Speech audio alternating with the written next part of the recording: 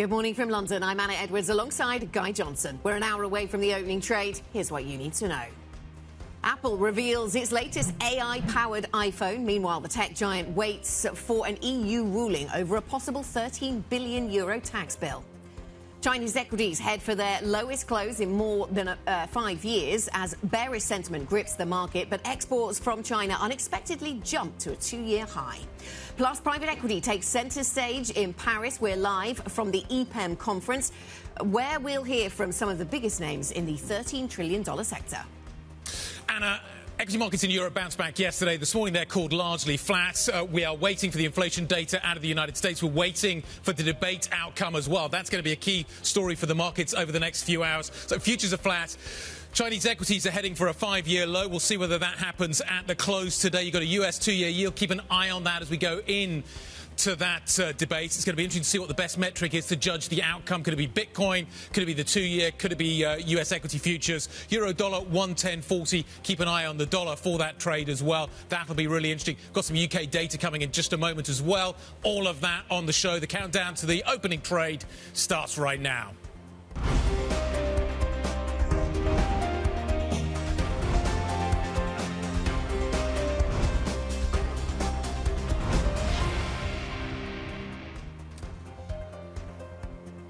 Tuesday the 10th. There are some mornings when nothing happens. This is not one of those mornings. We have an action-packed show for you. We're going to be in Paris in a moment with Kriti, but we've got a rocket launch this morning, which we're going to be focusing on.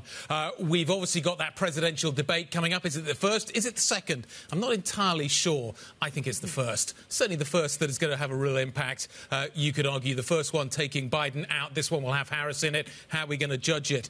We've got the court rulings that Anna was mentioning as well. That is going to be really important on both sides of the Atlantic, and we've got labour market data that's going to be dropping onto our screens in just a moment. Huawei is going to be launching a phone as well. This, of course, after Apple launched its latest Apple phone last night, plus lots of other gadgets. The 16 was meant to be an AI phone. It's an AI phone at some point, Anna. Yes, absolutely. It's glow time, apparently, over at Apple. That was the name given to this launch. So a new phone. We got new watch information. We got new stuff on all kinds of peripherals. But the focus really for us was going to be on AI. And crucially, is this going to be enough to convince people to upgrade their phones? So Apple Intelligence is the first real answer to artificial intelligence from a business like Apple. And for many people, this will be one of the clues as to, OK, so we've heard about AI a lot. We can have fun going on some of these sites and asking it to do things for us, but how is it really going to influence our daily lives? This was a first glimpse. To quote Mark Gurman, who I often go to at these times, our colleague over in the States, it's going to focus apparently on summarising messages and notifications, and it won't be all kind of gee whiz like its rivals. And I'm not sure if that's enough. So I read Mark's piece this morning, and I felt like I was rereading it because every 2 or 3 paragraphs, he was just like, it's coming later. It's coming later. Yes. You're going to have to wait. This is going to be rolled out slowly. So you get the handset, which is capable, but you don't get the software that goes with it. So it's kind of a AI nearly phone. Yes. And there was a lot of things about new colours, certain things coming in new colours. Great, fantastic. And that was sounding all a bit 10 years ago, you know, the phone will come in this colour. And I just, anyway, we'll see. The market didn't seem overly moved in either direction by any of this. But will it create enough FOMO to get people to upgrade is the key thing. That's the consumer story. But I suppose we can take this bigger picture, can't we, and talk about where this leaves, you know, AI and US tech and link it slightly to what we heard here in Europe yesterday, and a lack of tech and a lack of innovation in Europe. So I think you can link it to 2 things, one of which is Draghi, and basically saying, you know what, we are in a situation where we have to loosen the red tape in order to drive innovation. We have to do that if we are going to compete. And you think about the fact that Huawei is going to be launching a trifold phone this morning. We'll hopefully bring you some pictures of that a little bit later on this morning. But you've also got these 2 court cases today on tax and Apple's and Google's dominance in key markets. And that also is part of Vestaya's legacy, because she's going to be departing very, very soon. And that just speaks to the Europeans trying to be this regulator. Yeah. And you compare and contrast that with Apple and the innovation it's trying to deliver. I think it's really interesting. Back to the macro this morning. Should we go to the labour market data getting out in the UK? Let's talk about it. I need to bring up my Weco screen so I'm in the right place at the right time to talk about what we've got here. Looks pretty much in line with expectations. First read, the weekly earnings ex bonuses come down from 5.4 to 5.1. April is dropping out. So the April number was very, very strong because of the living wage going up. So that number drops out. So that brings that data a little bit lower. The unemployment rate looks like it's static. It comes down from 4.2 to 4.1 as anticipated. This looks pretty much in line with expectations. The unemployment data, I think, is maybe taken with a pinch of salt once again. Yeah, absolutely. The low response rate. Exactly. For that piece of data. So we certainly do take that with a pinch of salt. Of course, one of the things that Bloomberg Economics was drawing our attention to was watching private sector pay. So not the overall trends in pay, but the private sector pay. They're saying that specifically is what the Bank of England is counting on to drop back a little more still. And so we'll be looking for that detail. That doesn't come up always initially in the data. So we'll wait to get the details on that. But the big picture here in the UK is all about the budget, really, isn't it? It's on the fiscal side. It's what the government is going to do next. And we have to wait till the end of October to get all of the details. But this data does in some ways feed into that, in as much as you think about what is happening with the employment story, you think about what is happening with the wages story, you think about what's happening with the inflation story. What can the Bank of England do next? How quickly do rates come down? Because that's going to have a really big impact on how much fiscal space potentially Reeves has. Also, the QT programme and what they do with that is going to impact that. So the relationship between the Bank of England and the budget, I think, is really interesting right now. Chinese market. So the data out of China this morning was actually OK. The export data was actually all right. So that's at least a positive. But you wonder how sustainable that export data is. And I think it doesn't really change the kind of the gloomy picture surrounding the Chinese economy right now, which is very much reflected in the markets. Absolutely. I mean, the Chinese export data tells you everything about the rest of the world, doesn't it? Not about China. And the Chinese story specifically is not a good one. I mean, the equity market response then has not been too negative today, but it's not far from its lowest close, not far from its lowest level since January of 2019. The CSI is heading for a fourth year of losses if you look at what is likely to happen this year.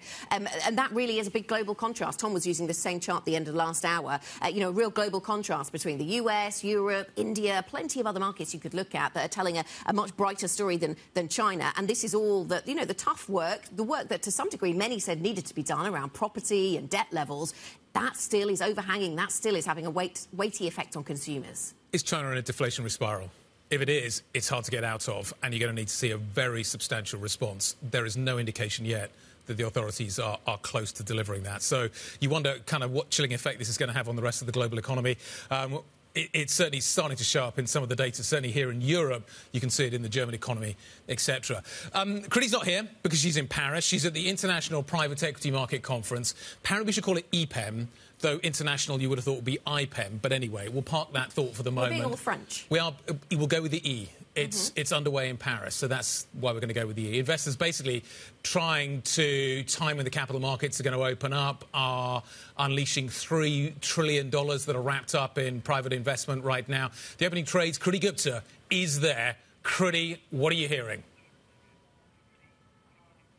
Well, this is all about whether or not that search for yield is coming to an end. Guy, Anna, it has been 2 to 3 years of massive outperformance when it comes to the private capital markets. If you are looking at a stock market that's overvalued, a bond market that's at the whim of the Federal Reserve and central banks around the world, where do you allocate? And private capital has been the answer for a lot of individual and institutional investors for a very long time. The problem here is that it's been so juicy and so outperforming, but they're not able to return that capital to a lot of their investors. They're not able to access the capital markets because of so much of the risk and the volatility when it comes to monetary policy, when it comes to geopolitical risk, not to mention election risk as well. This is where the concern lies. When, if in a kind of declining interest rate environment, which we are expecting to kind of see from around the world, does this open up the deal spigot and does it finally get that loosening that we deserve? The problem to that kind of optimism is that we may actually not see those deals come to fruition. We may actually see more and more people stay on the sidelines. However,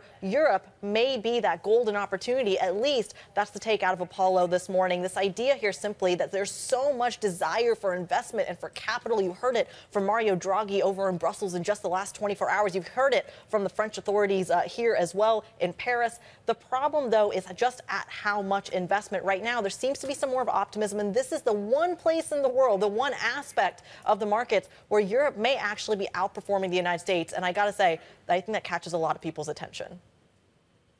Kriti, thank you very much. Kriti will be with us, of course, all through the morning, bringing us plenty of guests, as she mentions, and lots of subjects then, as she's just gone through, that will be on our radar as a result of this event taking place in Paris.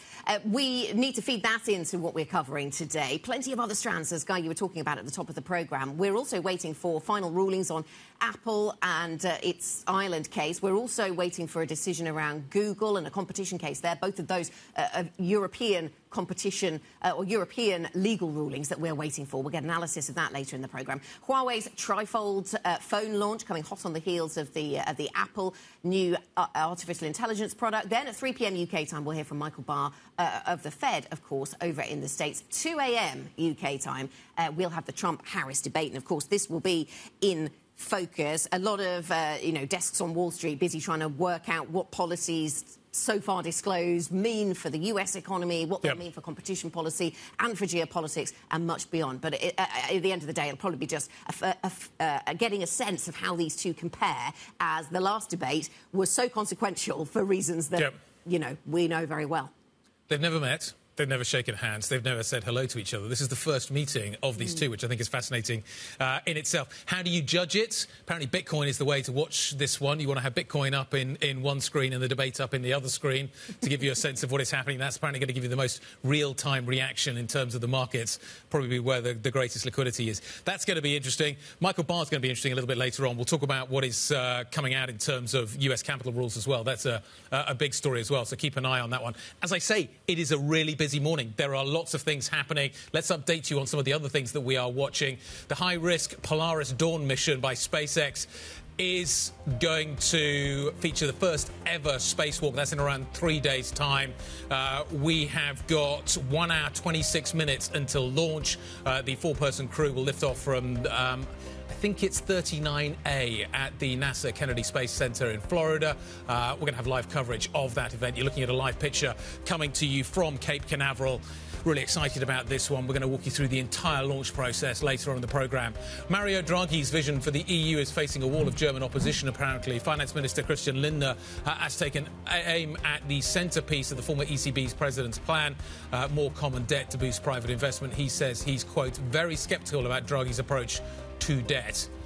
And Bloomberg has learned that US regulators are planning sweeping changes to propose banking capital hikes. The biggest banks will now face a 9% increase in capital requirements. That's a dramatic retreat from the original plan of a 19% increase, which is why you want to listen to Michael Barr a little bit later on, because he potentially is going to be talking about this very subject. Yes, absolutely. I mean, do we have short memories, or is it time to forget the post-GFC? I mean, that's what this goes back to, isn't it? The attempts to regulate the sector better, to stop that kind of thing happening again, is what this all goes back to. But, of course, there's been a lot of lobbying from the banking sector to try and get these rules scaled back, and we're seeing that. And we've seen other jurisdictions, notably here in Europe, saying we're not making decisions until we know what the US are doing, and we've got a bit of clarity on that now. We're getting a bit of clarity. Maybe we'll get a little bit of clarity from Michael Barr a little bit later on. But it has a wider macroeconomic effect as well. These banks are basically saying, if you require us to carry more capital, we are going to be lending effectively less into the real economy. This is going to have a real macroeconomic effect for the US economy if you force us to do this. So I wonder what the spread is on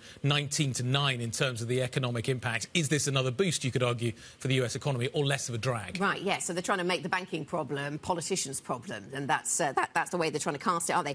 Interesting banking news out from across the sector, Guy. We've had all kinds of news lines. I was drawn to the Goldman Sachs commentary from Solomon speaking at a Barclays event about the sector, about banking, and a couple of lines on this. But one of them links in with IPEM I thought was interesting. Yes, he was talking about the trading unit, and revenues there might be lower than had been anticipated. Tough comps with the prior period seems to be the issue there. But the thing that stuck out to me is he's talking about slower activity from buyout firms. And, I mean, that must be something that in the corridors of Paris right now you can hear people talking about, whether that is turning around. Absolutely. We've been waiting for this for really quite some time. The investment banking side has been really tough for quite a while. There was inklings that we are seeing a turnaround.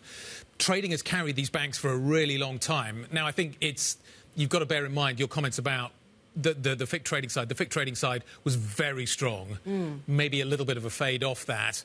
But there's been this kind of hope at some point that the investment banking story is going to turn around, and we're still waiting. We are still waiting, and in the meantime, HSBC, new CEO coming in there. We have a story over the last 24 hours talking about considering combining their commercial and investment banking businesses. So a new CEO trying to make his mark, perhaps, on that particular business. The Australian story, let's just fold that in as well. Yeah. It's just one other piece of news. Australia's going to scrap the AT1 bonds that are used as kind of high-risk bank capital. They're going to get rid of those because of what happened with Credit Suisse. Wow. So we keep them in Europe. Yep. But they might go in Australia. But Australia's decided it's going to get rid of them because of what happened in Switzerland. Excellent. We'll keep an eye on that story. So lots of different threads around the banking scene this morning. Coming up on the programme then, we'll get back to a number of these stories once again. The EU could make a major ruling impacting the tech sector. We'll discuss with a former EU competition official, so we're waiting to hear about legal challenges to Apple and also to Google. Plus, Apple's hopes to take a bigger bite out of the market with its latest AI iPhone offering. We will get analysis of what we heard, what was revealed at Glow Time, apparently. Up next, Kriti is live in Paris with a special guest from the IPEM Private Equity Conference. If you have any questions for our guests, please get in touch with the team that puts together the programme. IB plus BBTV Go is the function to use this morning. This is Bloomberg.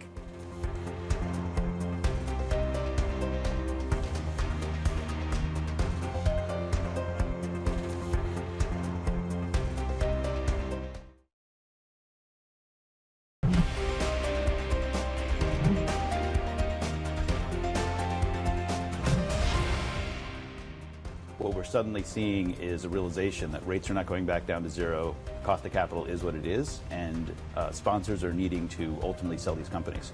So what we're seeing right now is a convergence between buyer and seller expectations, and you're seeing a pickup in transactions. We've been incredibly active recently, putting out over $2 billion here in Europe alone. And so we're seeing that expectation, and what you're seeing is some very high quality companies being sold at prices that we think are attractive, and we think that trend will continue. Rob Seminara, head of Europe at Apollo, speaking to Kriti in Paris at IPEM in the last hour. Let's go back there right now. Kriti, back over to you. Well, Guy, Anna, thank you. One of the big conversations right now, of course, is looking forward. We've seen this massive outperformance that we're seeing, of course, in the private capital markets in the last couple of years, despite a higher interest rate picture. Now we're going in the opposite direction. How does that show up in the private markets, and how does that show up specifically in Europe? We have the perfect guest to talk about that. Frederick Stevenin of PAI Partners joins me here. They manage about $31 billion of AUM. Frederick, a pleasure to have you on the program. Thank you so much for joining us. Good morning. Talk to us about this kind of global easing cycle that is right on the horizon that we're seeing. The Federal Reserve, the ECB, of course, on Thursday as well.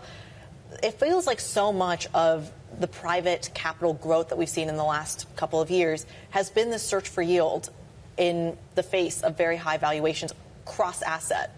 In the face of a global easing cycle, how does that affect private markets? Well, I think you raised the right questions. I mean, clearly interest rate has supported the performance that some of the funds have delivered. I think if you look at strategy, there are various strategies in private markets, but those that are more operationally driven are probably immune from any, interest rate cycle, as basically you're gaining performance through transforming the business you own rather than through financial engineering. I think at least that's what PEI does, but more fundamentally, I think that is what private equity should be all about. It's about the high level of transformation we bring to businesses rather than financial engineering. When it comes to kind of this deal structure, though, it feels like there is this rush to return capital for so many investors. And we hear it from the outside. We hear it from hedge funds. We hear it from endowments. Then you speak to folks within the industry, and they're not feeling that pressure. How long? Well, I do think there's a cycle to our business. I mean, we basically, we deploy capital, you send it back, and then you go back to your clients to ask for more capital. If the piece in the middle, which is sending back, doesn't happen, there is the industry faces a drought period in terms of fundraising, which we can see right now. I think as the cycle starts to accelerate again, and there's many reasons why the M&A markets are reopening, one of which is the lowering of interest rate, I think that cycle will start again, and I think the pump in terms of sending back capital and then redeploying will start. I think hedge fund and endowments have a slightly different, both performance matrix and, more importantly, their rhyme in terms of investments is slightly different to ours. But so much of what you're talking about hinges on the capital markets opening up. If you don't actually see that happen, despite these lower interest rates that we're expecting in the back half of this year, going into next year, globally, what gets in the way of that? Well, I think what gets in the way is, like always, it's about investing, is about, confidence in the world. And clearly what we've seen in 2024 is the financial condition, to your point, the debt capital market have probably never been as strong as what they are right now. If you look at the spread versus risk, it's a very, very good time to be borrowing. But at the same time, the lack of confidence, I guess the disconnect between vendors' price expectation and buyers' willingness to fund these is just not there.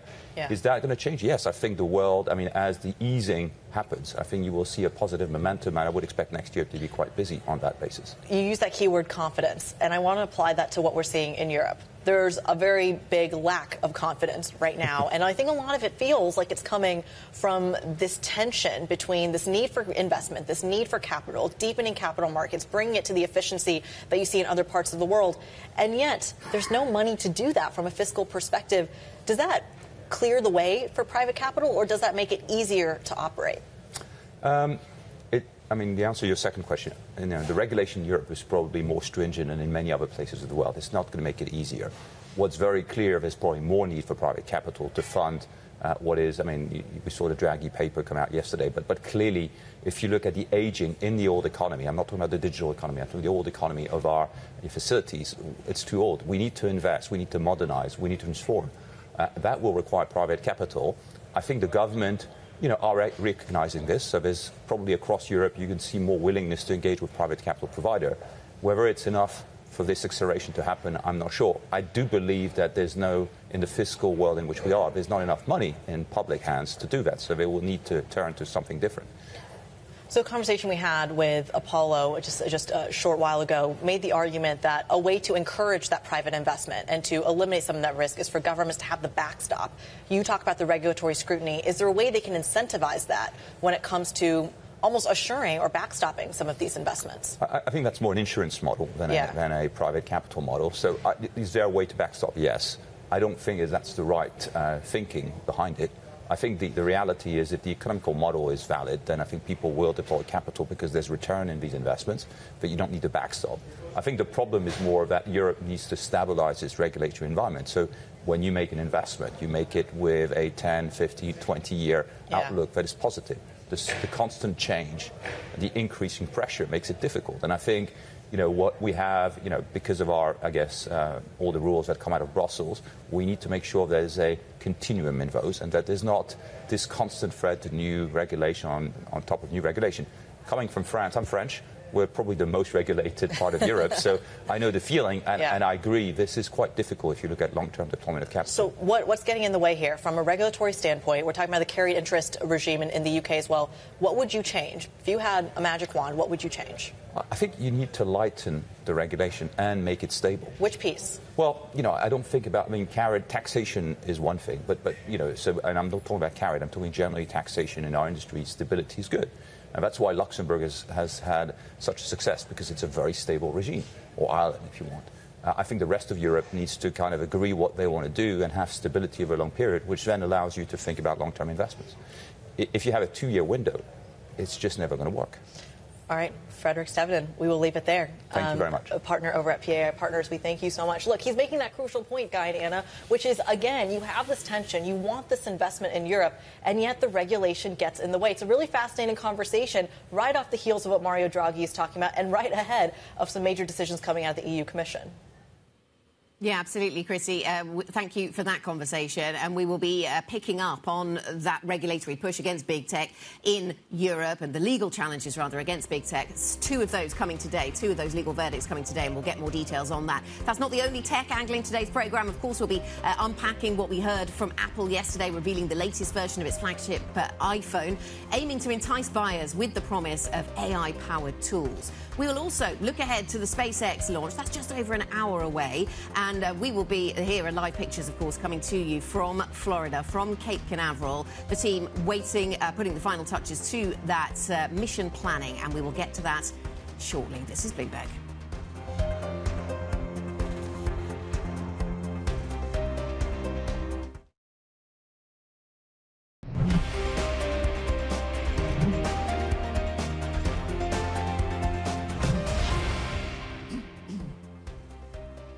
Welcome back, everybody. 30 minutes from the start of, the opening trade here in Europe. And the futures picture for Europe looks fairly, mixed. If you look at FTSE futures, they are actually down a little, which is interesting because commodity prices are not. And so I wonder if that is exactly how things come to pass. Euro Stoxx 50 futures, I see, are entirely flat. So we're kind of mixed on the European futures picture. Things seem to be in flux through the Asia session. Let's have a look at where we are there on China. The CSI 300 coming off its earlier losses. We had some export data that was telling a more positive picture for the Chinese economy, even if it's about the rest of the world rather than about China. And that seems to be weighing into, or at least being factored into the thinking. And we see the CSI coming back just a touch, although I can see it's now flattened off once again.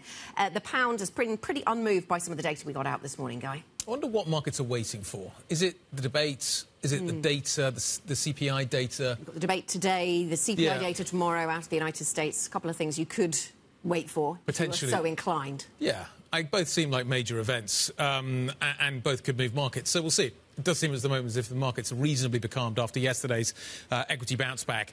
One stock that didn't bounce back, particularly on the back of its latest iPhone, was Apple.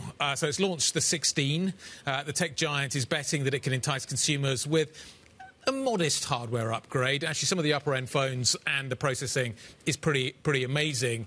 But the whole idea of this launch was that we were going to see the AI technology that is going to be ultimately included with this product and start to get an idea of the impact that it's going to have. It was very much a, here's the phone, you're going to have to wait for the AI a little bit later. Matt Bloxham from Bloomberg Intelligence joins us now. Any surprises? Was that an AI phone? It didn't feel like an AI phone. It felt like an AI phone that's waiting for some software that will make it an AI phone.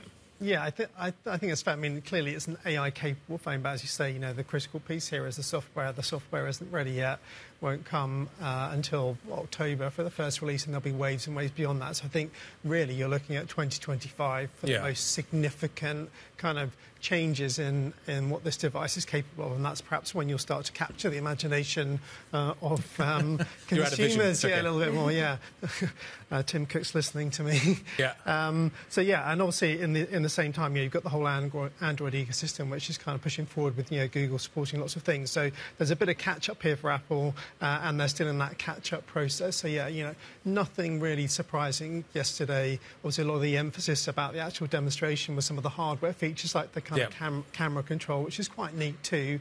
But yeah, on AI, still watch this space. And so, with that all said, then, is an AI-ready phone enough to drive another smartphone supercycle? Because that's what the company will be hoping for, and for all those waiting to see just what AI will deliver to average consumers and to society, people are waiting for some kind of killer AI app, and obviously that wasn't there yesterday. Maybe that's not what we should have looked for. But... No, yeah, and I think my view would be that no, you're not going to see a massive super cycle in the near term on the back of this. I mean, the December quarter coming up is always a massive quarter for Apple in terms of iPhone sales, maybe 50% more revenue from iPhone than any other quarter. But I think in terms of the prospect of a super cycle, it really is into next year, and perhaps even we have to wait for the iPhone 17, which might be a more significant kind of form factor change as well before you kind of get some big excitement. They all look the same, though, don't they? I don't know what version of Apple phone you've got, but it probably doesn't look that dissimilar. There's a new button. Yeah. There's basically... I'm sure there are people much younger than me who can tell the difference. I'm sure they can. My children could definitely perform that task. Trifold phones. We're waiting for the Huawei. Yeah, that's coming out. Why? We're about to get it. I think apparently we're waiting for the feed to come up that'll show us some pictures of this. Are we struggling with the form factor? Is there anything that's significantly changed with the form factor here? Does the Apple product kind of story take a big leap forward when we get a new phone? I look at this, I'm struggling with why you would want a trifold phone, but anyway, we'll park that thought as well. But was there anything kind of, from a visual point of view, from a characteristics of how you interact with it point of view, is there anything here that kind of changes the narrative? Or is this all going to be about software? Because Huawei's taking a different route. Yeah, they are, and we've seen some of the other Android companies do the same thing too. Samsung, with Fold phones. I think that's quite a niche product. Obviously, Apple's kind of held back for a long time. Whether we'll ever see an Apple equivalent, who knows? I mean, I think we've all got very used to what this kind of smartphone feels like in your hand. So I think it's going to be quite something to kind of shift the consumer affection for this device. You've got things like the new Rabbit thing, which is kind of like a more square device, which is more visual. So people are experimenting. Experimenting with things. But I think it's going to take quite a big leap to kind of really change this kind of smartphone form factor. I had a folding phone, but that was quite some time ago. Yeah. StarTAC. Yes, absolutely. We all remember those. I think the technology might have moved on a little. I hope it has. So we've done a couple of launches. Apple launch. You were talking about Huawei's launch. We have another launch of an entirely different nature to focus on this morning, Matt, a SpaceX launch. Yes. And, you know, there are many of these, but this one is significant because of what the astronauts are going to be doing in 3 days' time when they get up there into space. Yeah, and how far they're going. That's right, yeah, Polaris Dawn. So it's like a kind of private enterprise space mission for, like, as you say, like 4 astronauts going up, and they're going to be completely depressurizing the Crew Dragon capsule and going on some kind of spacewalks, essentially. And so there's lots of things about this which are significant for the kind of bigger picture of space. Obviously, the kind of spacewalks themselves are significant. It's the kind of going to be the highest orbit for ever, and they're testing lots of things. So they're testing this extra vehicle EVA suit, essentially a space suit, which is going to be significant for all sorts of things like building bases on the moon and Mars. So it's kind of like real mid to long term. So if we're all going to go there, we're going to need cheaper suits, and that's what this is a lot of them. about. Yes. Yeah, fancier suits, and also, you know, there lots of kind of scientific tests which are significant for those kind of longer space trips too. So, you know, understanding the effects of space travel on the human biology. So there's lots of significance here about the mid to long term space. The spacesuits look very cool, I have to say. I think they look awesome. The helmets look particularly awesome. They're pretty awesome on Earth. I mean, they look going to look amazing in space. Yeah. Matt, thanks very much indeed. We'll be back, Matt, a little bit later when you bring you that rocket launch. Anna mentioned another launch, the Huawei phone launch. Trifold phone. Do you need one of those? Want one of those? Anyway, Huawei is launching one. This is, you're looking at live pictures. This is the launch event, which looks dramatic, to say the least. This looks like an Olympics opening ceremony. It does. Anyway, Tim Cook, pay attention. Anyway, this is going to ultimately reveal at some point a new trifold phone. It obviously has been timed significantly for this Apple launch, you could argue as well. Anything you can do, I can do better. Anyway, we've got lots of launches to focus on this morning. We will be bringing you the rocket launch. We will be bringing you the Huawei launch. We've obviously got IPEM taking place in Paris as well. Kriti Gupta is going to be back in a minute. Alicia Wood, a partner at KKR. Alicia Wood, I may need to pronounce that correctly, is going to be joining us shortly. Very much looking forward to this conversation. This is Bloomberg.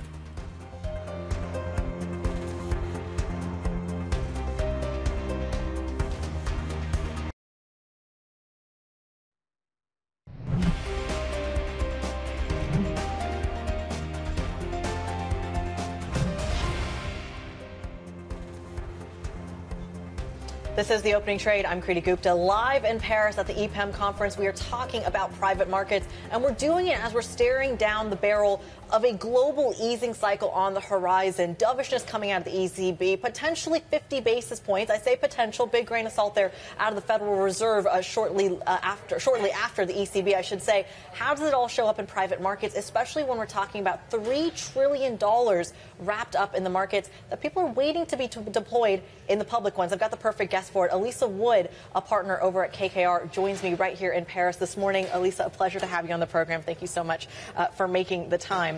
I've got to kick it off with the question that everyone's asking. When do not private investors get their money back? Listen, I think the markets are functioning today. And if you see what's happening across the market, you're seeing activity levels that you haven't seen, honestly, since the early part of 22. IPOs are up 40%. M&A is up 30% year over year. You know, right now, I think we have 5 LBO loans pricing in the market today. And in addition to that, there are probably another 30 that are looking to price. That activity level shows that the markets are functioning and that capital is flowing, which is honestly what we all need for money to come back. We do, except there's a criticism here that the capital markets haven't fully opened up yet. And you're seeing that in some of the pricing as well. And I'm curious how much of the interest rate story helps that along. Absolutely. I mean, listen, the interest rates, an interest rate cut helps everybody, right? So let's not, forget that piece of it. But I think at the end of the day, what we've seen is the capital markets are discerning. This is not a market where the rising tide is lifting all boats, right? They are very, very specific to managers. They're very specific to companies. And what we're seeing is investors are looking at the difference. And that's actually a good thing for many firms and managers like ourselves, really trying trying to parse through where's the signal and where's the noise. Well, speaking of, it feels like a lot of the signal might be coming from the pace of rate changes. And I say this in the context of so much of the outperformance in private markets feels like it's a function of this massive interest rate cycle, a historic one when you're talking about the pace of it. Does it work the same way on the downside? If you see a historic pace of easing as well to manage the soft landing, how does it show up in the private markets? Does it help or hurt valuations? Sure. I think it's a toggle, and you got to think about it that way. When we saw rates go up, what happens? You got to balance it out with prices and valuations coming down. Yeah. So I think there will be, now it'll take a little bit of time for it to happen the other way, but I do think that toggle is going to happen. Now, I think it's really important that if you're an investor and like us and you're buying companies, what are you relying on to deliver your returns? If you're relying on cheap debt, you've got a problem. If you're relying on focusing on growth of your bottom line, M&A activity, really top-leveling management, well, guess what? This is an environment where you can find some very interesting places to put capital to work. Yeah. And this will turn into very good vintage years. Looking at our 50-year history, that's what we've seen. Well, it's fascinating that you talk about this in a 50-year history, because right now, and we're here in Paris, the conversation in Europe is that maybe private markets can come to the rescue when the governments can't, when the public markets can't as well. To what extent is that true? Well, listen, I think if you look at the deal flow that we've been seeing, it really sits in three main places, right? We're seeing more public to privates than ever before. We're seeing more corporate carve-outs, right? Taking non-core subsidiaries out of large corporates because they need to go focus on their core businesses. Yeah. And then these family partnerships that we're starting to see, where you can partner with a founder, a family-owned business. There are probably 3 times more family-owned businesses in Europe than there are in the U.S., just to put it into context. Right. If you look at where we're putting capital to work, 80% of the deal flow that we've done in Europe, the deals that we've invested in Europe in the last 10 years, have come from these family partnerships, right? Yeah. That's creating a huge amount of opportunity where we can be a partner to those companies. The companies are focused on really one main thing. How do they grow? Right? How do they increase their operational alpha? Because that's the competitive advantage at the end of the day. And that's where the returns are coming from. Yeah. 80% of our returns are coming from growing the bottom line of our companies and being thematic investors, not riding interest rates. Well, I think the point you make about family-owned businesses is such a almost quintessential European one, in that so much of these massive growth opportunities, to your point, are still wrapped up in these family-owned businesses. You see it in the luxury sector right here in France as one example. Is that really just a question of float? Is that a market plumbing issue that you kind of leverage some of that ownership out? And how receptive are some of these families that you're targeting? I think these families really want best-in-class operations, right? Because what they've got to do to be competitive is to be able to grow, to consolidate their industries, to be that market leader. Yeah. And I think many of the families understand where they can do it on their own and where they need to bring in a partner. Right. And I think that's less of around the market dynamics, but more around the operational efficiencies that have just happened when you think about production efficiencies, manufacturing efficiencies. All of that comes into place.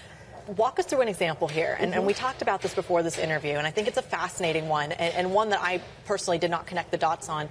OHB, a German company, very similar business model to what you're outlining here, that you are now leveraging as a private kind of capital partner at a time when AI, space, satellite data is very much helpful. How do you value a deal like that when in the public sector those valuations are seen as too high? Absolutely. So one of the examples that we had talked about is a German one, where we partnered with a German family, a founder of a business. It's called OHB. One of the leaders in space, more focused on the satellites, but the entire space ecosystem and value chain.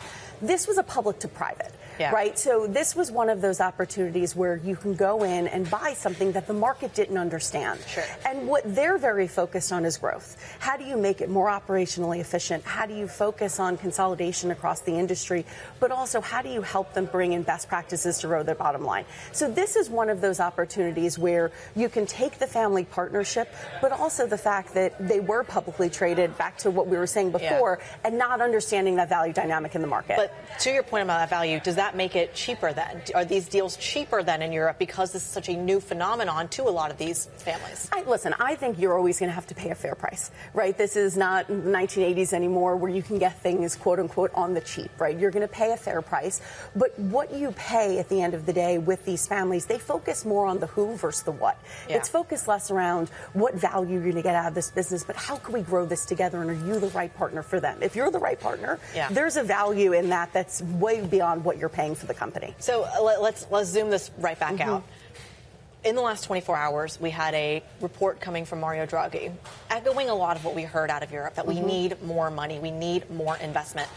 What sweetens the deal? What attracts private capital when we're looking at a underperforming economy, an underdeveloped economy, and certainly not a deeper one as well? What's the sweetener for firms like KKR? Sure. It really comes down to finding those good companies you can make great. So it's the quality of the business. This is less of a market timing value play, right? If you're trying to time the markets, you're not going to always get it right. So for us, it's more about the fundamentals, looking at the technicals, the fundamentals. How do you find those good companies where they want your partnership and you can actually double down, focusing on best-in-class operational practices to drive your returns? That's the sweetener, right? It's that partnership and the operational value add. Well, I'm curious to see how that shows up in the likes of maybe partnerships with the likes of Emmanuel Macron or Olaf Scholz. We'll have that conversation soon. Elisa Wood, a partner over at KKR, talking to us a little bit about how you actually find the attractive opportunities in Europe, a playbook that's very different from how they operate over in the States, Anna. Yeah, a really interesting conversation. The number of family-owned businesses in Europe has been a topic of conversation, a divide across the Atlantic for many decades. Kriti, thank you very much. Kriti, of course, continues her coverage from the IPEM conference, Private Equity in Focus, over there in Paris. Let's go from those private markets to the public markets. Joining us now to talk about what's happening this morning, Markets Live Executive Editor Mark Cudmore. Mark, let's talk about these markets in a few minutes. And we're waiting for something. Guy and I were saying earlier, are we waiting for CPI on Wednesday? Are we waiting for the debate this evening, just to get a sense of what the voting in swing states? Is that what we're going to be looking for a bit of clarity on post-debate? I think it's the debate we're definitely waiting for, but it's a good point that we won't necessarily know the impact immediately. We obviously, unless there's a complete, clear victory like there was in the Trump-Biden debate, but I think without some kind of surprise or some shocking disappointment from one of the candidates, it might take a little bit of time to process. But it is absolutely the debate that is the focus this week. And it's very interesting, given that most of the last few years, CPI has been such an important print. And it shows how we have fully made the transition to jobs again being the focus rather than inflation. That was the case for most of the last 20, 30 years until the last few years. And again, now we care about jobs over inflation. And particularly because we've got through the COVID period of where we're getting really volatile inflation prints. And therefore, we know there's going to be less of a surprise either way in inflation. If it beats it or misses, it'll be only by a minor amount more in the rounding. How do I watch it? If I'm watching the debate, what is my indication? Is it Bitcoin? Is it futures, equity futures? Am I watching the 2-year? What am I watching, Mark? So I used to say the betting markets were probably the best way to get the kind of the straightest interpolation. There's a lot more speculation there that betting markets are increasingly manipulated because people have realised that they're using the betting markets as a guide and therefore you get momentum through the betting market. So I think they've been slightly undermined, whether validly or not. I think you've got to take a bit of the betting markets. I think you've got to take a bit of what's happening in crypto as a knee-jerk reaction as well. And then you've probably got to look at some of the basic asset markets. The problem there is there's a bit of a divide, and it goes with the political divide, on whether each candidate is good or bad for various asset classes out there. So I have to say that in the short term, until you get polls through, I do think, even though they're not perfect, it's betting markets and crypto that provide a better guide to the market's reaction. Thinking of the macro stories of the moment, Mark, we're dealing with quite a bit of news flow out of China, whether that's on the inflation front a couple of days ago or the export data this morning, the trade data this morning. Chinese stocks have turned around from earlier losses, and actually commodity prices a little firmer this morning. But that's not been the story of the last days when it comes to commodities, or the last years when it comes to Chinese stocks. Yeah, there's still a lot of pessimism there. It's really not changing that kind of China negativity. The price action is very marginally reassuring on a very short-term basis, but that is in the context of several years of not being very reassuring. Look, I am still very constructive on global stocks into year-end. I am just not seeing those growth concerns globally, but particularly in the US. Atlanta Now GDP Fed has jumped over the past week. We're seeing good growth in the US. We're seeing okay growth globally. And I think that stocks will continue to trade positively on that story of solid economic growth, even if it's not outstanding. Great stuff, Mark. Thank you very much indeed. Executive Editor of the Markets Live team, Mark Cudmore. 6 letters, MLIV, go. Punch those in. You get some fantastic analysis on what is happening in these markets. Let's talk about the single stock story this morning. Joe Easton has the details. Morning, guys. We're watching AstraZeneca in London today after a negative update on one of their key lung cancer drugs that did not meet the significance of the trial that was expected to get, according to a statement from the company last night. And we saw the stock drop around 2.6% in US trading. This is the ADR on the US stock of AstraZeneca. Now, the drug is still likely to get approval, according to analysts, given it did show some strong survival results, but it's not as strong as expected. And if we take a look at the joint venture partner of Astra on this drug over in Asia, Daiichi Sankyo, getting absolutely slammed on this result, given that they've teamed up with Astra, down almost 9% overnight for that one. Definitely one to watch in London for Astra. We're also watching the software stocks. This after Oracle soared last night in the US. Strong bookings on the cloud business, driven by AI, with some deals for the unit with competes with companies like Microsoft and Amazon. But that stock up around 9%, and we would expect to see a potential boost in the likes of SAP, Sage, Dassault Systems and Capgemini. All of those worth watching in terms of the read across there. Then we're also watching ASOS. This one is downgraded over at Barclays. They go underweight, citing the risk of competitive threats from Shein and also others. Keep an eye on that one after a massive rally.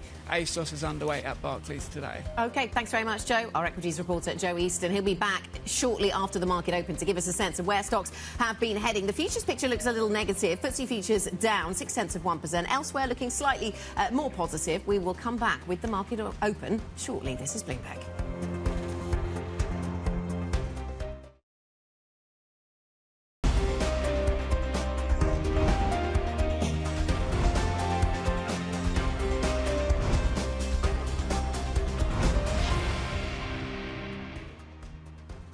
Tuesday the 10th, let's take a look at the legacy going into this morning's opening trade. This is the picture. The white line is Europe.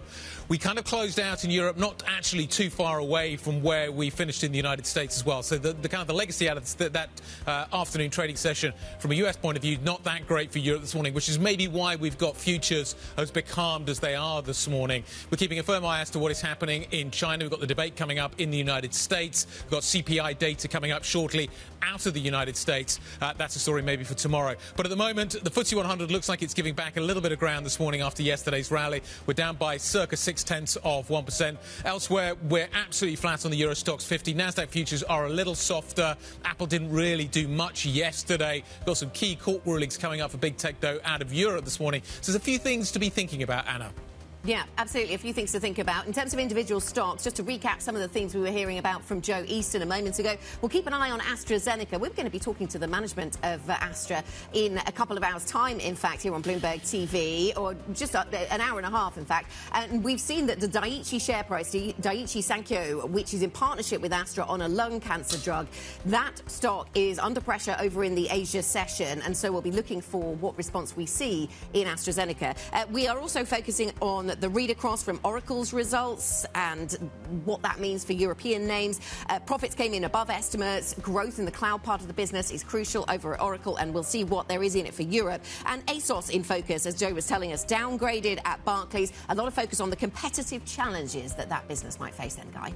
Anna, the rocket launch has been pushed back. The European equity market open has not. It is time for the European opening trade. Let's take a look. I think you're going to see a fairly quiet session today. We're waiting for the debate, but let's see some numbers. The market is open. This is the picture you find yourselves with on the screens in front of you this morning. FTSE 100 in and out of positive negative territory. The futures indicated a negative open by circa 0.6%, so we'll see the downside maybe coming through as the market gets fully open. Stock 600 absolutely flat as a pancake. Similar story for the Spanish market as well. So we'll wait and see really what the catalyst is going to be a little later on in the day. Mark Cudmore certainly indicating that he feels it could be that US debate. How that translates into financial markets is going to be really interesting, but we do have the data as well to digest over the next few hours out of the States as well. So that's the story. Quiet-ish. The FTSE 100 not delivering the downside that maybe we anticipated. We're circa down 0.2% at the moment, Anna. What's below the surface? Yeah, well, technology and the gains in the technology sector seem to be beneath the surface. And this is interesting because we were talking about Oracle read across, and perhaps there is a little bit of that in here. We have Capgemini up by 4.8% within that technology sector, and that is one of the biggest contributors to that positivity. And then technology is the best performing sector this morning by some margin. margin. It's up by 0.4%. We have only two other sectors in positive territory. To your point, Guy, pretty quiet session in terms of the futures expectations. They were pretty muted, weren't they, for European stocks? And most sectors are in negative territory. Autos and parts is the weakest performing sector. That is down by 0.4%. It's VW is in there. Some of the suppliers to the auto sector also looking a little weaker this morning. But that standout story to the upside around technology certainly seems worth lingering on for a moment. Yeah, the likes of Capgemini making gains, perhaps linked to what we heard out of Oracle. It's the biggest points gain in terms of the Stock 600 this morning. Capgemini up by 4.1%, adding the most points to the upside. But ASML is also adding points to the upside as well. After that, it's a more eclectic mix in terms of the stock story that we're watching on the upside. On the downside, what is clear is that we're seeing some weakness in the drug sector more broadly. You were talking about AstraZeneca, but in terms of the overall downside, we're seeing Novo Nordisk down, Roche is down. You've also got Novartis under pressure as well. So you're certainly seeing some of that trade coming off. But I think it's more than that. I think it's a safety trade that we're seeing some weakness in as well today. So you've got the likes of Nestle under a little bit of pressure as well. Defensives have been outperforming cyclicals for a while now. Maybe a little bit of an unwind of that trade this morning.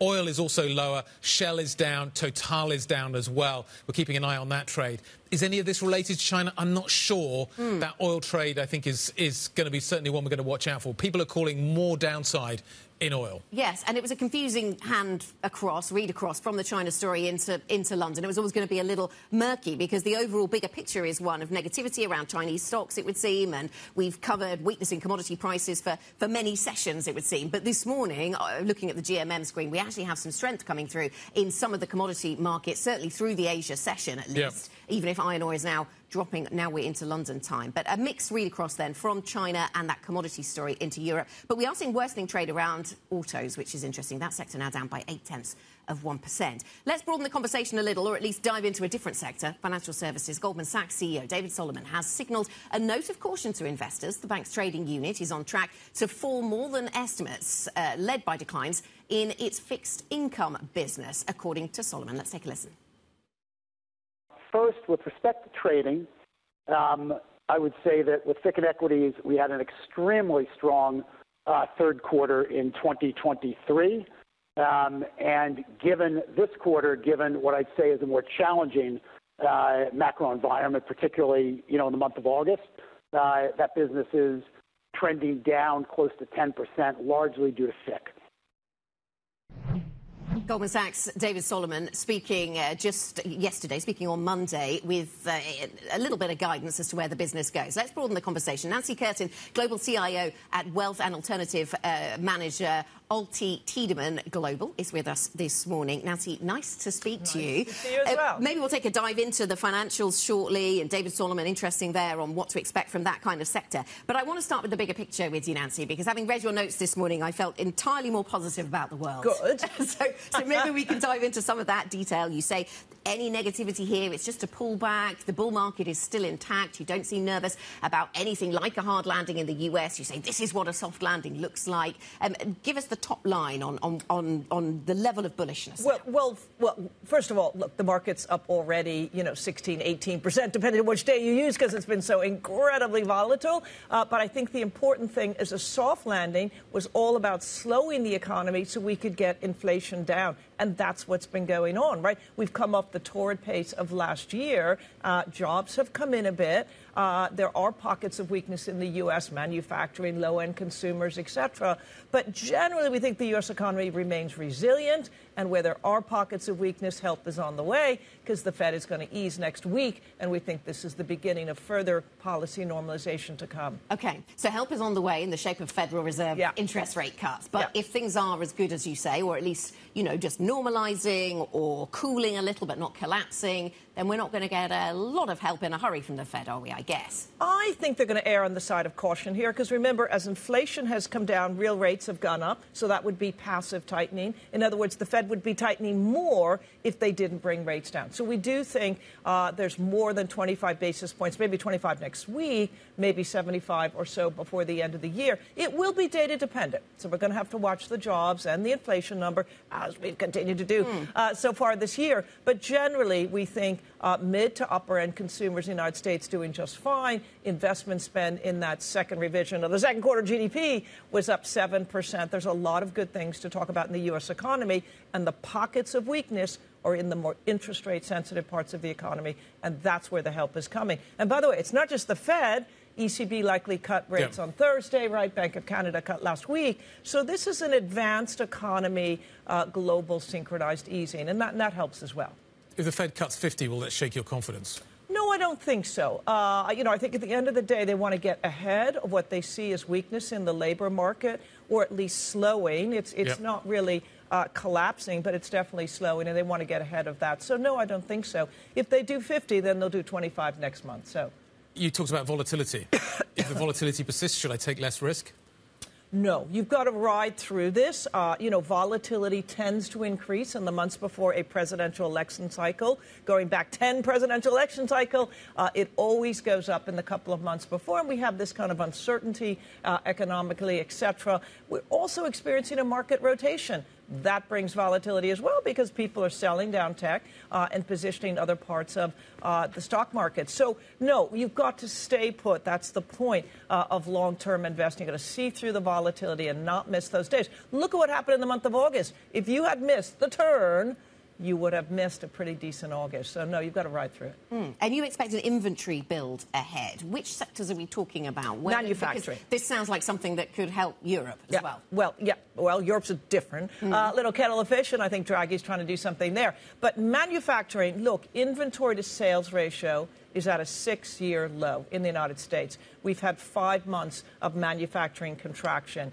Rates are coming down. Who wants to hold inventory in a high interest rate environment, right? But if growth continues, we think inventory build will be a positive contribution to GDP. And so we expect that to pick up as the Fed brings rates down. It makes the cost of financing a bit easier for companies. Yeah. Absolutely. You mentioned Draghi. Let's have a moment to think about the European story because, yes, we're getting the benefit of monetary policy easing from the ECB, but there are all these structural issues and competitive issues that we've been talking about for 20 years, it would seem. And back in 2003, there was a similar report talking about a lack of competitiveness in Europe and all the things that need to be done. From your perspective, Nancy, does the fact that Draghi is saying it, such a serious character as Draghi is saying it, does that make any difference for what you expect to see with your international perspective here in Europe? I hope so. Europe needs a Draghi solution, and he definitely has come out with a pretty strong clarion call here. And I'm very hopeful that van der Leyen listens. What about 50 basis points of cuts from the ECB? Would that help? Look, European growth is pretty moribund at the moment. But does Europe need rate cuts more than the US? I just think the ECB will be cautious. I think we'll see 25 basis points. Why will it be cautious? Because it's worried about inflation because still? it just is. Because it's just cautious. I think the better solution is what Draghi talks about. That's super long term. That is super long term, but that's what the markets need to see. They need to see Europe beginning to invest strategically to think about economic growth in the future. And that is missing. Yeah, there are just lots of examples of places that Europe agrees action needs to be taken, like banking union, for example. And even with agreement that something needs to be done, you can't actually get to a deal. We need a crisis. You can't agree on the detail.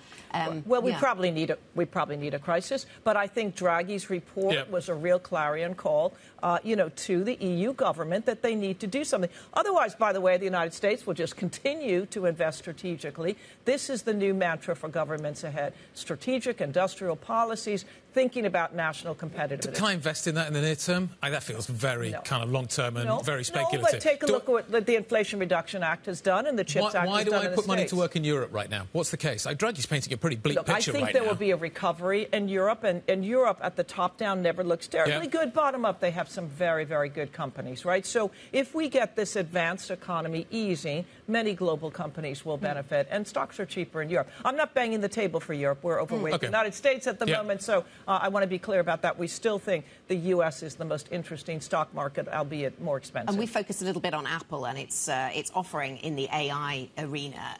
What does your thinking look like around AI and the extent to which you want exposure to technology? Because because of AI in the technology space, or maybe AI starts to deliver in other sectors as well? How do you start to play that? Well, I think, first of all, AI's early innings, right? So I think the market is worried about these tech companies and all that spending. That will come, but it will come in time and will weigh on sentiment.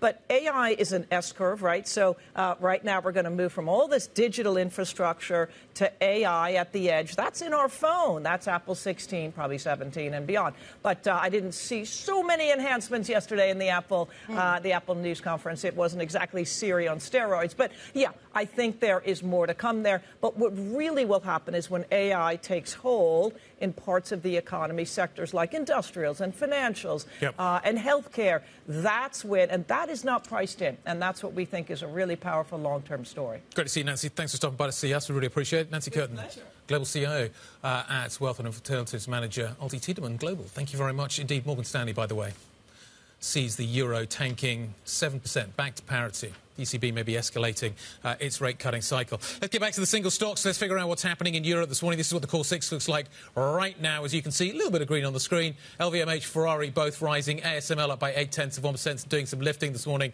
But it's interesting, you are seeing healthcare and some of the defensive stocks, which have been outperformers recently, struggling a little bit this morning. So Nestle flat this morning. Let's talk about some of the other single stocks. The healthcare sector is in focus. And hearing aids. Do I need to worry about the fact that maybe these new Apple AirPods can do that job for me, Joe Easton?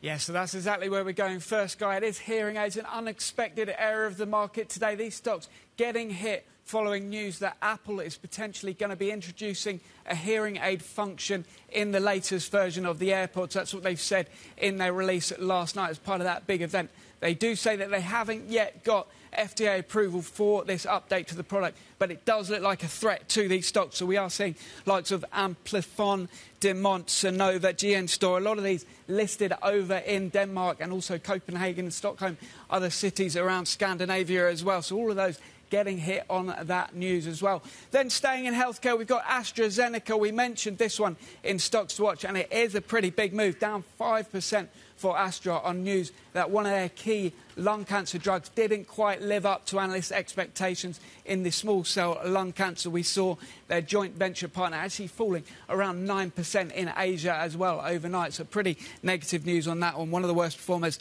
on the FTSE 100 today, down 5% for Astra. Then we've got a couple of deals movers as well to bring you. One of them here in the UK, a massive takeover for Sentiment. It's more than £2 billion. This is the gold miner. The gold prices at around $2,500 on the ounce has helped that company, and it's up 23% today. A takeover from a South African company coming in for the UK firm. So that is a big mover today. And we've also brought up Rovi, looking to sell some assets according to some Spanish press today, but that one not getting too much of a boost. It is actually declining 1.5%, also in pharmaceutical.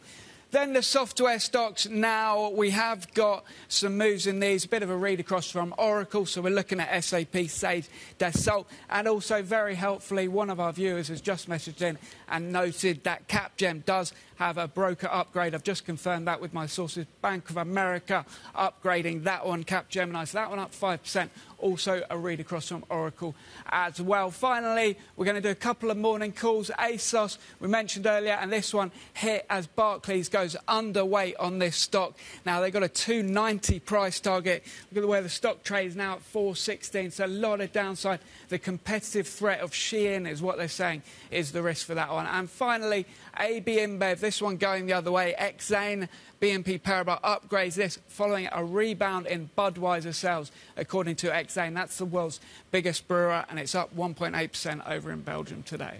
Joe, thank you very much. Joe Easton from our equities team. Joe was mentioning pressure on AstraZeneca and the share price there, lung cancer trial with Daiichi not going so well, or as well as some had expected.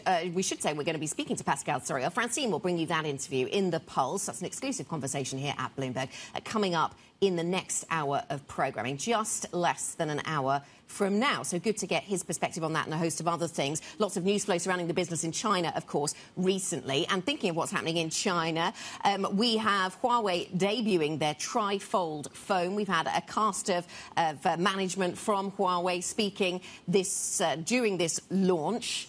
And so this continues. We had the dancers earlier, now we have the speeches. They have unveiled this trifold phone. Now you can see it on your screens. We will continue to watch how that develops. Looks expensive if some of the pricing details we're seeing are correct. But anyway, maybe not everybody will be going for that one.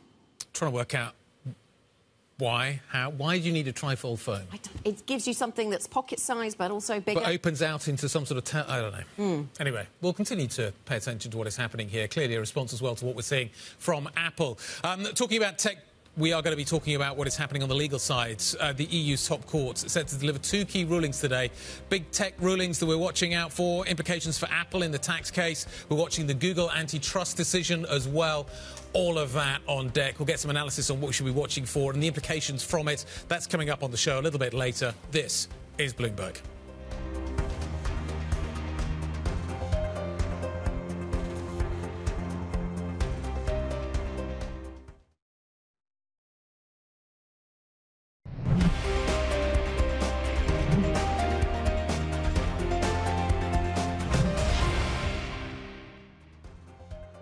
Of mind for us to make sure that the market stays competitive when everything gets fueled by artificial intelligence. It's going to change the marketplace. It's really important that now when we have technology, which is not just a new technology, it's basically a new world that we're looking into, that we make sure that it's a competitive new world.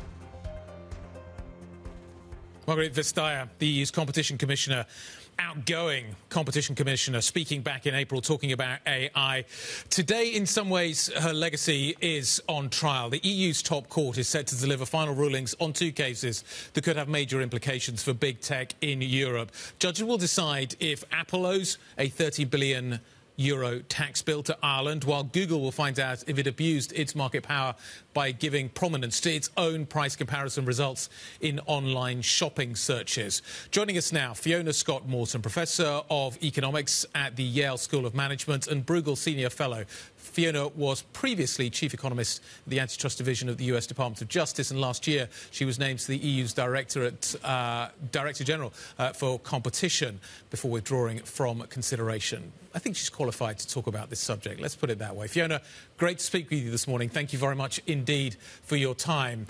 How should we think about these 2 cases that are coming up? In some ways, so different, but in some ways, they are joined in as much as they represent Europe's efforts to regulate big tech and the way that its economic effect is spread out throughout the economy. Yeah, thank you for having me. I think that the Google shopping case is in a way the easier one to understand because it's just so old. This case was opened back in 2010 or thereabouts, so it's 14, 15 years old.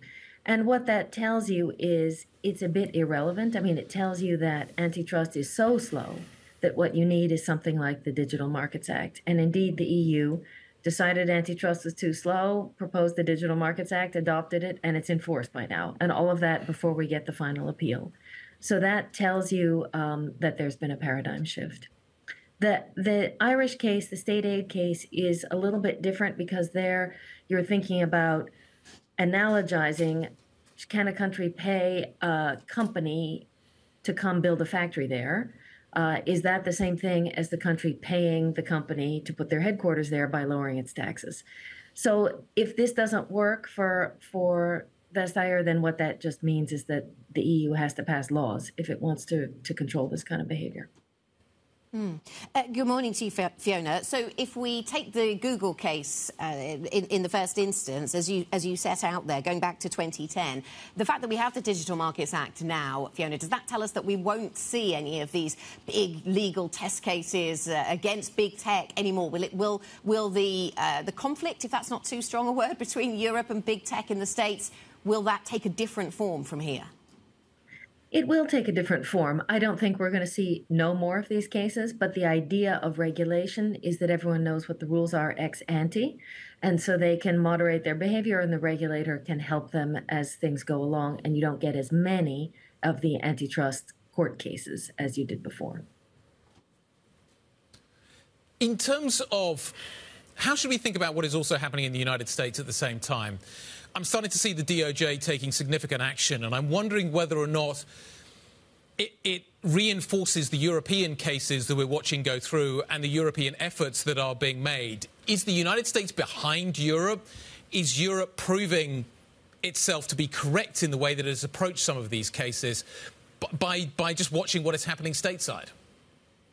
I think that's a very good point. I think we are seeing the EU be proved right because the United States is bringing a lot of these cases a decade later and getting the same answer, which is a good clue that there was a good theory of harm to begin with. So we have the first of those results, the Google search result in the United States, confirming that indeed Google monopolized and engaged in illegal behavior, even under a different legal standard. But you can see the fundamental behavior being the same and being not competitive. That's interesting. So the US following, and that's your view on the outcome. What about what Europe does from here, Fiona, post Draghi? Now we've heard from Draghi and what he has to say about competitiveness, and he, one of many, but a very important voice to point out a lack of tech and innovation in Europe. Was there anything new from Draghi that crosses into your universe that makes you think we'll see a different regulatory lens here in Europe? Well, he was very keen on enforcing the DMA. He says that in his report. He does have a lot to say about using European aid rather than at the national level, at the EU level, to try to achieve the goals of the EU if it's things like more technology, more innovation, more skills training. So I think it's a little bit subtle. It's not a dramatic, let's, blow up big tech or have more big tech, yeah. but more a subtle message. But the message was also Europe has too much red tape. And how should I think about that, given what has gone before? Are these court cases an example of too much red tape? Is Europe engaging in overreach? I heard what you said earlier about what is happening in the United States now, but is the red tape too tight in Europe? Imagine if you founded your business in Massachusetts and in order to sell in Connecticut, you had to go through the whole founding process again with establishing yourself and what your product was and a whole bunch of regulatory effort. That would be a hassle. Every time you added a new state, you had to do that. That's what Europe is like. So yes, there is too much red tape if you want to access the single market. It's a big problem. And what about what this means for Commissioner Vestager, Fiona? I mean, as somebody who's watched everything that's happening on competition for a number of years, she's not going to be in this role for much longer. Yes, I mean, I think it would obviously be lovely for her personally if she won these things. I think the state aid taxes case is really a bit philosophical. I don't think it's about the exercise of normal competition law in Europe. It's asking the civil society, which way are we going to control this behavior? The Google shopping case is important. If the court turns down Google shopping, then it's just even more justification for having the Digital Markets Act, because you can't do these things through the courts. Thanks so much, Fiona. Good to speak to you. Fiona Scott-Morton, Professor of Economics at Yale School of Management. We appreciate your time. Coming up, insights from one of the largest French firms in private markets. We hear from the Executive President of Ardian live at the IPEM conference that's taking place in Paris. Lots to discuss there with Chrissy. This is Bloomberg.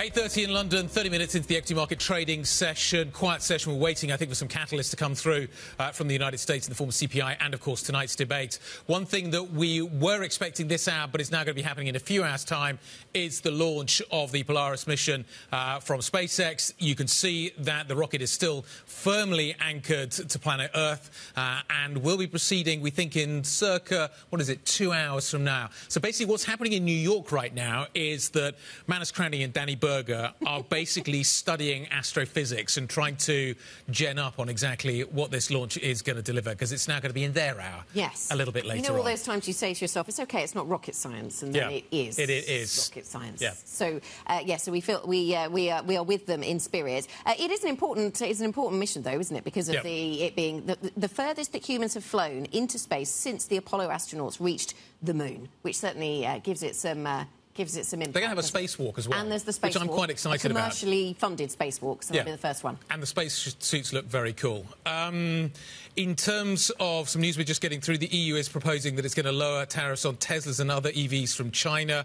The Tesla tariff will now drop to 8% from 9%. So it'll be interesting to see what the auto sector, maybe that's the reason why we're seeing some weakness that Anna was flagging a little bit earlier on.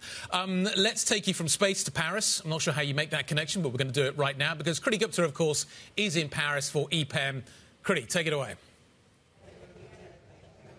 Well, I'll make the connection here because I don't understand rocket science. Sometimes private equity, private capital markets feels like rocket science to me. Luckily, I have the perfect guest to talk about it. I'm joined now by Mark Benedetti, the executive president over at Ardian. They oversee about $170 billion of assets under management. Let's just dive right into it. This is a French firm. This is perfect that we're here in Paris talking about it at a crucial time for French politics, but also for French investment as well. Mark, I want to start there. We'll dive into the broader stuff in a moment. Sure. You're visiting us from the States. You oversee a French firm. How are you thinking about the investment prospects of France right now? Look, you know, we were obviously, our firm was born here in Paris. We've been local here for a long time. We very much believe in the European story. And if you look at our roots, you know, France, Germany, Italy have been areas we've been investing from the start of Ardian, so 25 years ago. It's done very well over the last 25 years. It will continue to do well over the next 25 years. But you really have to be multi-local. So we have local people in the offices that have been there for years and years, and that helps us develop those relationships with entrepreneurs. What is the European story? Look, I think that if you look at the kind of companies that we invest in, we are specialists at taking sometimes French champions and making them European champions, or European champions and making them worldwide champions. You know, we just invested in a company called Magimix, which you probably saw here in France, which is a worldwide renowned brand, and we're helping them grow to the next level. When we talk, though, about private markets, kind of filling the gap in some ways where fiscal budgets are constrained, where you have like Mario Draghi, for example, calling for just shy of 1 billion euros in investment. How believable is that? Is there really that enthusiasm for private capital, or from private players, I should say, when it feels like there's a lot of hesitation from everyone else? I think that is a big tailwind, actually, for certain parts of private capital, notably our infrastructure business. So we are the biggest European infrastructure investor, and we've been investing in Europe for years and years. And, you know, they need that capital investment to help the infrastructure grow, to flourish, to blossom. Yeah. They can't do it alone. They need to do it in partnership with private capital. But you have to pick the right spots, because these are very highly regulated assets. So you want to be in an area, in a country, in a city where you know the regulation is airtight and you have those relationships as well. Well, you led me right to where I wanted to go, which is that's also a big inhibitor for Europe broadly, to the point that it has dissuaded a lot of your colleagues in the space for years. And I'm curious, what needs to lighten there?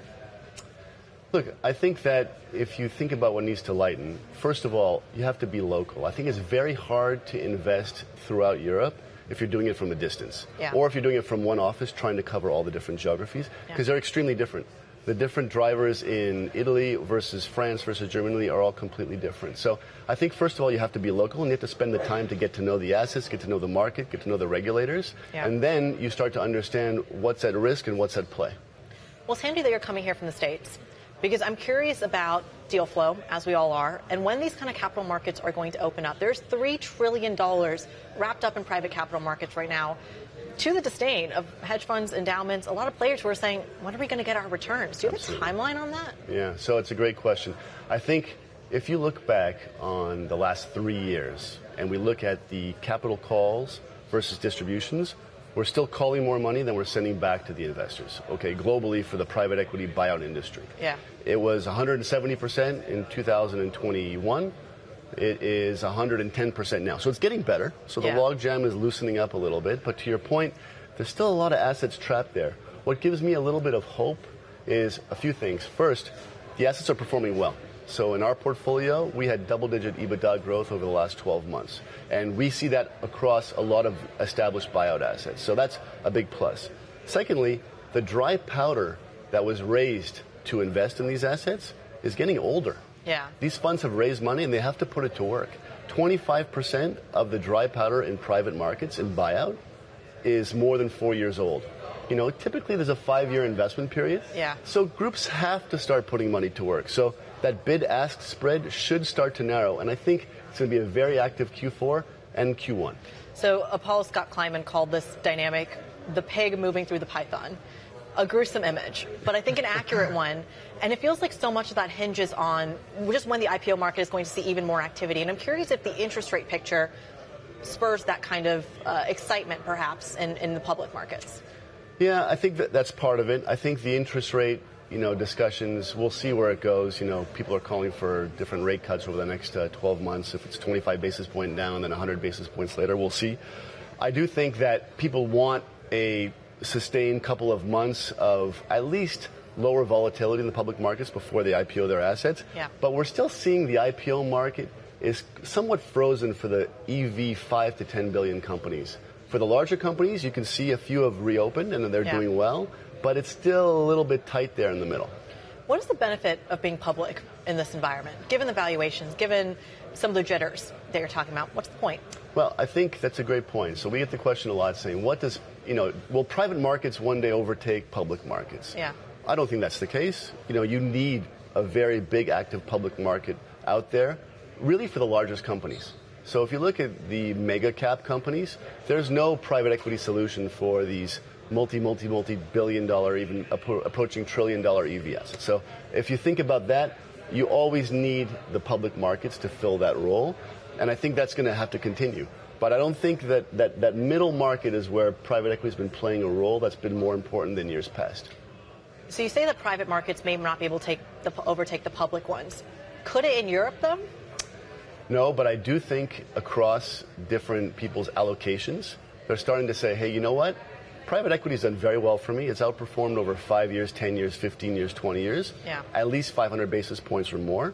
So, and if you look at the volatility in private markets compared to the public markets, it's much less. It's almost a third of the volatility in the private markets that we see compared to public markets. Yeah. So we have groups across Europe saying, hey, you know what? Maybe I should be more than 10 or 15% to private markets. I should be larger than that. Yeah. And that's why we see the whole industry going from about 13 trillion of AUM today upwards of 20 to 25 trillion by 2030. So it's massive growth. It is massive growth. And there's a lot of optimism in these private markets.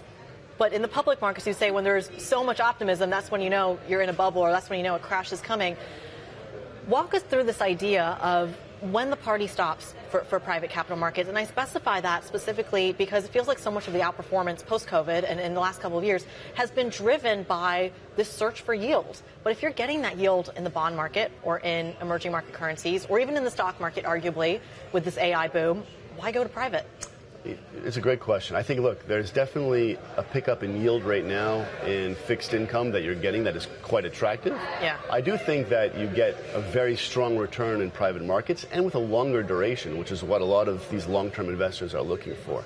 But to your point, I think the easy money that was made in private markets and in the rest of the financial markets from just the low interest rate environment, that's gone.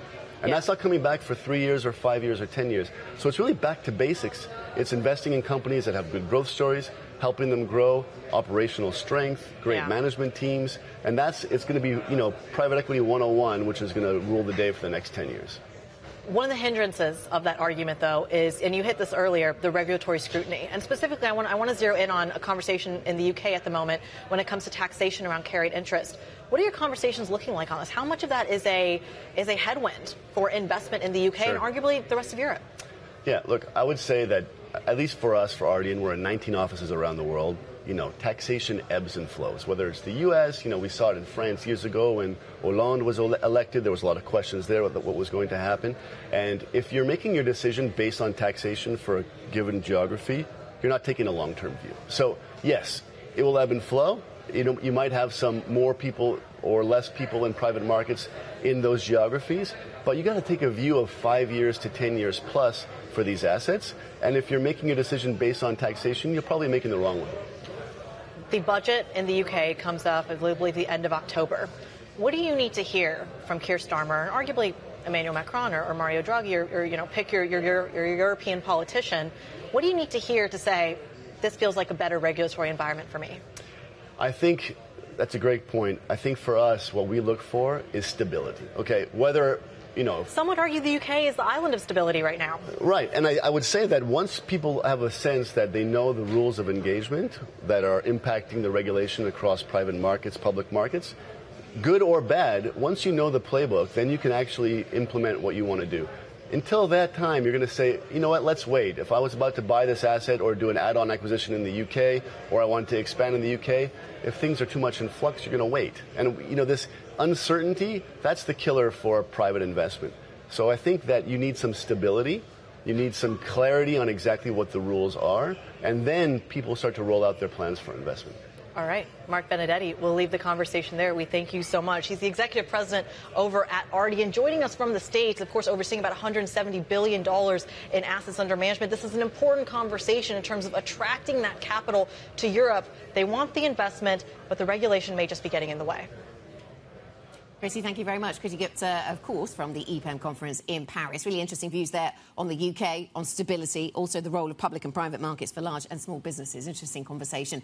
And we thank Chrissy for bringing that to us. 8:42 here in London. We don't have the SpaceX liftoff taking place right now, as we had anticipated that it would. It's been pushed back, so that will be coming later. In the meantime, we have even more time to talk about some of the interesting developments in other fields over the past 24 hours. Coming up, former ECB President Mario Draghi is calling for as much as 800 billion euros of new spending by the European Union.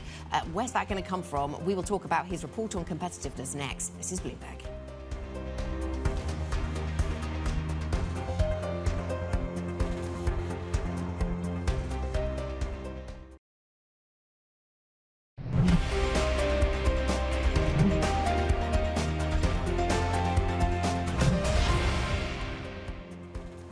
Welcome back to the opening trade. We have news breaking from, in connection with Apple and its legal fight. We were talking about this with a guest earlier who was getting us prepared for this news. Apple loses an EU top court fight over a €13 billion Irish tax bill. The EU's top court has said that Apple was given illegal state aid. This ruling then seen as a boost to the EU's crackdown on tax deals for big firms. And this goes back to the plans that were, or the offer that was made to Apple by Ireland around its tax rate if it were to position certain operations within Ireland. So we have some conclusions there. Let's bring in to the conversation Oliver Crook, who's in Berlin for us, of course, tracking all of these EU stories for us. And this one is front and centre today, just getting some news lines about it. Ollie, we were talking to a guest earlier who was preparing us, saying that this was going to take to attest as to whether state aid rules were going to be enough here or whether Europe was going to require other legislation. What do you make of this news?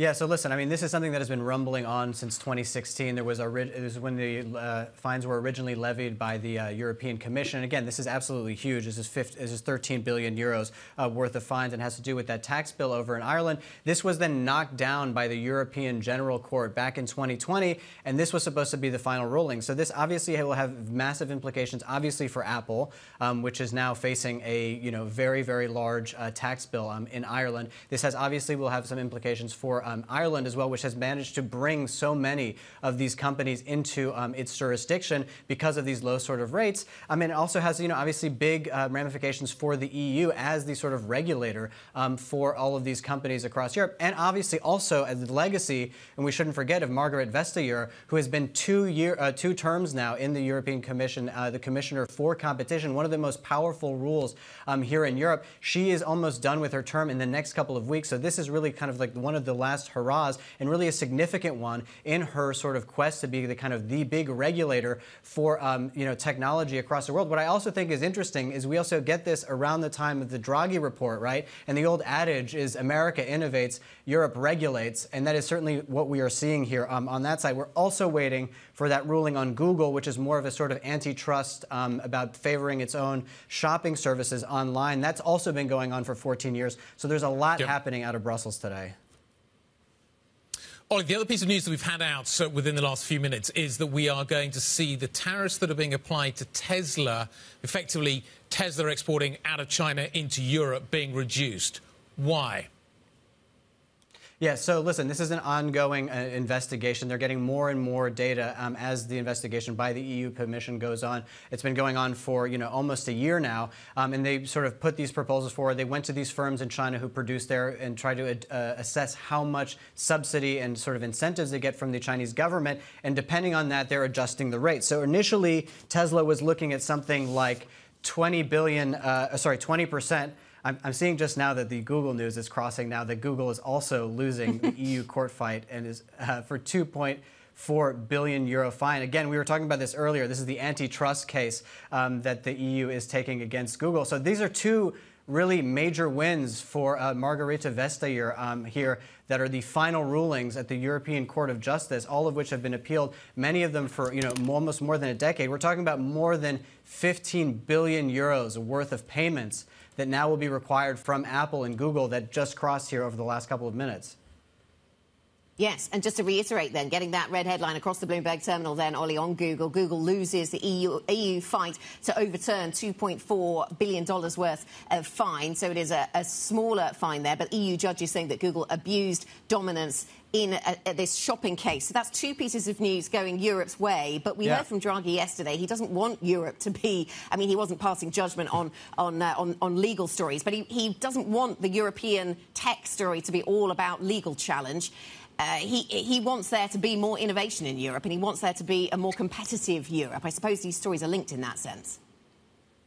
Yeah, certainly. I mean, I doubt he has in mind many of the sort of massive behemoths that exist over in the United States, I mean, I think that also what's interesting is that, particularly on this Google case, this is before the Digital Markets Act, which was passed very recently, which is supposed to deal with this sort of behavior. So it's interesting now that this is something that predates that, and still these fines are going through. Yeah, but the situation and the conversation that Mario Draghi is trying to put forward is basically dealing with the fact that Europe has no company like Apple, like Google, like NVIDIA, basically zero. He says that in the last 50 years, there has not been a single company that has been founded in Europe that has a market cap that exceeds 100 billion euros, whereas in the United States, you have 6 that exceed now $1 trillion. What he is saying is that basically Europe has failed in terms of creating companies to capitalize on the internet and the digital age, and that has led to massive productivity shortages and a huge gap between what you see in Europe, what you see in the United States. And what Draghi is saying is that this basically could amount to the loss of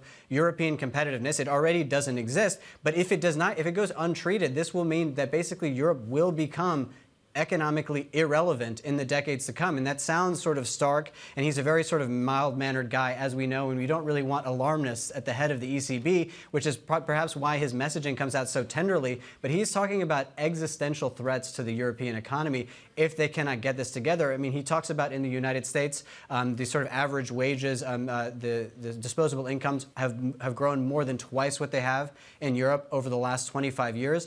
And these are the things that basically, as Europe, as it is right now, cannot address and will not address, and is a massive problem that really threatens the future of Europe as a political entity, but B, obviously as an economy. Absolutely. Feels like we've heard some of this before, but the solutions remain the same. And I think Europe's going to struggle to deliver those solutions. Ollie, thank you very much indeed for the update. 2 key court rulings within the last few minutes. We will continue to obviously monitor the fallout from both of them as we work our way throughout the morning and head towards the US Open. One thing that we will also be watching as we head towards the US Open is the second window for the SpaceX launch. We were anticipating it this hour. It now looks as if it's going to happen in a couple of hours' time. Manus Cranney and Danny Berger will be walking you through that. But let's talk about what we've seen this morning and the significance of this launch. It is becoming quite common to see SpaceX launches, but this one feels a little bit different. Kate Duffy joins us now, UK Airlines and Space reporter. Nice to see you this morning. Good to see you. Do we know why it was deferred, delayed?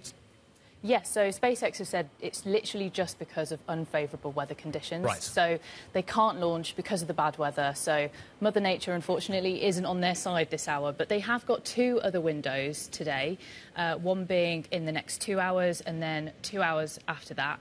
And then if that doesn't go ahead, then hopefully then tomorrow. But this mission, we thought it would go ahead maybe 2 weeks ago, a couple of weeks ago, but then because of a helium leak, that got postponed.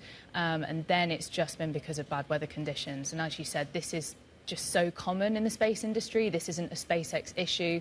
This is what a lot of rocket companies face when they try and launch rockets. They want it to be safe. They've got 4 people on board. There's even more safety precautions going in there, a lot on their shoulders. So, yeah, they're just waiting for the right weather and hopefully they will launch, So we could see it launch later this morning, European time. Talk us through the significance of this, because it's significant because what they're going to be doing once they get to space and also how far they'll be going. going? Yeah, so it's the first commercial spacewalk that we're going to see. So no other private company has done this in space so far. So SpaceX will be the first. And it'll also be the furthest that people have gone into space since the Apollo mission reached the moon. And it'll also be the furthest that women have ever travelled from Earth. So there's a lot hanging on this launch. And it will be so exciting to see how it goes. And as you said, there is the spacewalk as well, which sometimes seems a little bit uneventful. Walk is a strange word to attach to it, really, isn't it? It's a sort of, space dangle. Yeah, kind of, yeah. And we're not really entirely sure what the kind of the purpose is of this particular spacewalk. But what it will do is sort of add to SpaceX's portfolio. And it will, they have a lot of things going on in their business right now with Starlink, and that's something else that they'll be testing in the mission too, Starlink in space. And they'll also be conducting lots of scientific experiments too with the human body and reaction on Earth and in space. So, yeah, it'll be really exciting once it goes ahead.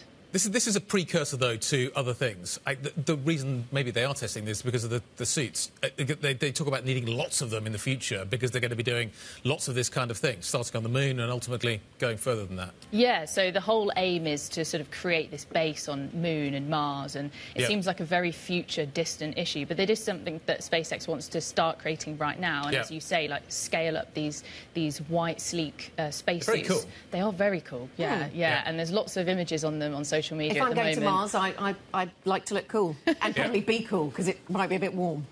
Exactly, yeah. They do actually have, like, thermal materials in them as well. So they've worked on these for a while, and they've got these heads-up displays inside. So they look very cool, something from the movies. Yeah, I think they look awesome. I can't work out if you need to stay cool or stay warm, one or the other, but they're going to open this thing up and everybody's going to have to wear one because they're going to decompress the whole of the capsule, which is amazing. Yep, absolutely. Kate, thank you very much. Thanks for bringing us the analysis. Bloomberg UK airline and space reporter Kate Duffy with her eyes firmly fixed on Florida's Cape Canaveral. We'll be watching that. We'll also be watching what's taking place elsewhere in the United States in terms of the debate, a debate between Kamala Harris, the Vice President, and former President Trump.